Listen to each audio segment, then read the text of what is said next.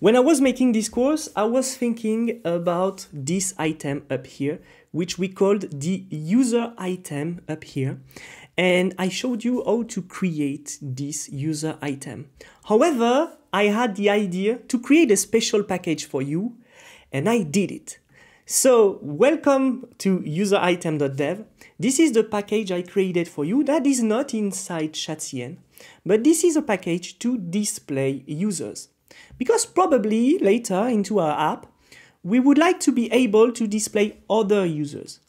And we would like to use this user item that we got here. And I don't want you necessarily to code it. I showed you how to code it.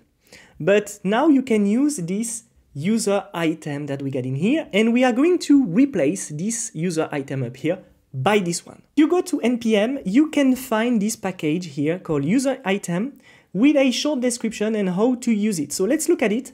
We are going to install it by typing npm install user item. On React, you will import user item from user item. On NextJS, you will have to use dynamic because probably you want to use it on SSR. It's not the case right now. You can only use it on client. So you will import here on SSR false the item. And then inside your code later, you can use this user item with the title, the description that you want, the avatar URL if you want to have a status online, offline. There will be also a drop down, but here it's not possible yet because I didn't work on it yet. I have to change this to put it on false. And you've got also the verify option if you want.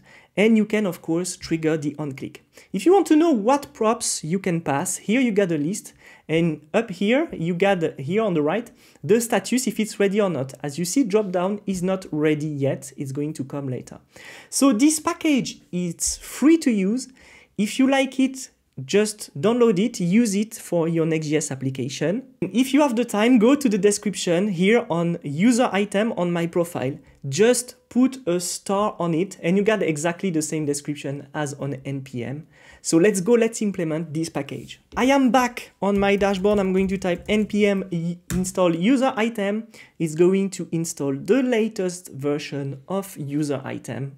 Coming back to my sidebar and we can see that I got import user item coming from actually the component.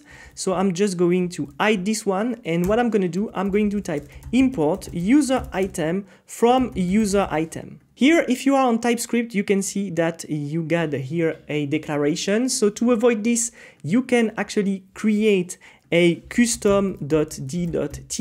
And here you can type declare module user item to don't get this problem anymore. And what I can do is coming back here and I can just copy paste for now this example that I'm going to change after this course. So I'm going to come back here. You can't use the drop down again. And I'm going to put here my user item with John Doe with the onClick. I don't want to have the onClick.